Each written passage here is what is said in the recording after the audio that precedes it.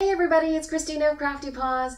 I'm here to share a Mother's Day card that I've made for my mother-in-law who is French-American by way of Spain.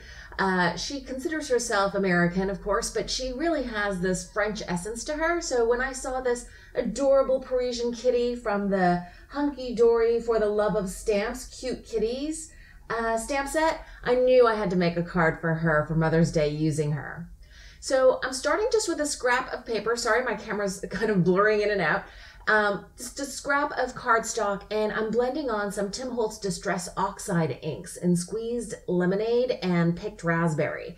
And I'm just doing a little background sheet, so I'm not taking too much care other than I wanted a soft blend.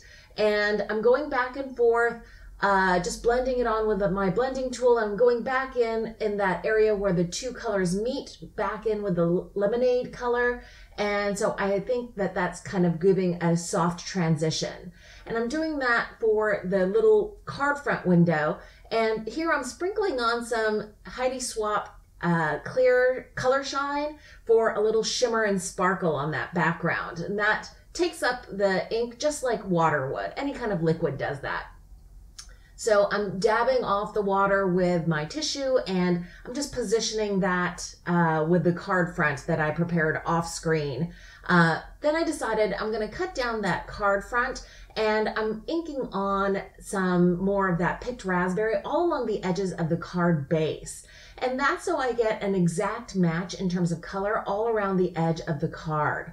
And see, that card front I made by running my cardstock through an embossing folder. It's a We Are Memory Keepers Next Level Dotted, and that's positioning all the little various pieces together. That card front, I made that window just using a circle die after embossing that cardstock to create kind of a bubbly, textured card front, without distracting from the main focal image. I wanted it to be white, but I wanted a little bit of texture, so it had a little bit of interest. And I'm just backing it with some double-sided foam adhesive that I picked up at the Dollar Tree. It's pretty thin. I want to be able to mail this easily without adding additional postage, just sending it through a regular mail. And using these kind of thin, fun foam kind of adhesive gives it a little bit of dimension and interest without adding too much bulk. And that's the card assembly. Now I'm using this adorable Parisian kitty, and I'm stamping it out using my Misty tool because it's a brand new stamp and I wanted to make sure I got a clean, crisp image. So you see me stamping it out twice there, and using that Misty tool really helps. Now I'm gonna do a quick Copic coloring. I decided to make the kitty just kind of a pale gray, so I'm using my warm Copic markers, and I'm just trying to put in where I think the shadowed areas would be, on the underside of the tail, at the base of the feet, where the front legs and paws would cast a shadow on her belly, where there might be a little cast shadow behind the glasses, underneath the little beret, where the muzzle lines are. All those areas will get a little bit of gray. And I move on to a lighter warm gray just to blend out to the white areas of the kitty. And like I said, this is a pretty small image and it's pretty detailed, so I'm just doing some really quick and easy blending just to give it a little bit of dimension, but I'm not worried about adding flicking too much for texture and that sort of thing. And I decide I'm going to cover up all of the white of the card stock that I'm using to color on. So I don't want any kind of white there on the kitty. I want it to be that warm zero. And I realized I forgot to color in the front paws, so I'm just using the W1 and the W0 for the front paws, and also behind the glasses because I figured the glasses would be a little bit lighter. I decide the beret and the little neckerchief are going to be colored up in yellow. And the Y11 is a little pale yellow, and the Y02 is a canary yellow. So I'm just using the Y02 as a little bit of the shadowed areas. For the glasses, I want her to have hot pink glasses, so I'm using an RV04 and then adding a little bit darker shade at the nose bridge area and on the lower parts of the glasses, just to give it a little bit of dimension. I didn't want it to be flat. Then I decided she could have rose-colored glasses, so I colored in the glass area with a R20. And then I realized I forgot to color up the nose, so I used a W7, leaving a little white highlight area.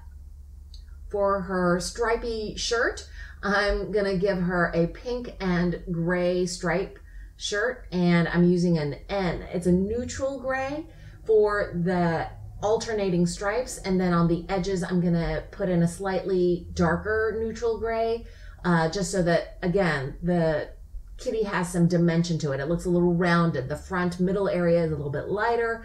On the edges it's a little bit darker. Where there might be cast shadows from the front legs, I make it a little bit darker. The inset area, again, I make it a little bit darker. So I'm using just a little bit of blending to give it a little bit of added dimension. I'm going back in with the N5 again because using the N3 has kind of washed out the darker ink, and I want to make sure that having that contrast really helps give it a 3D kind of look and coloring.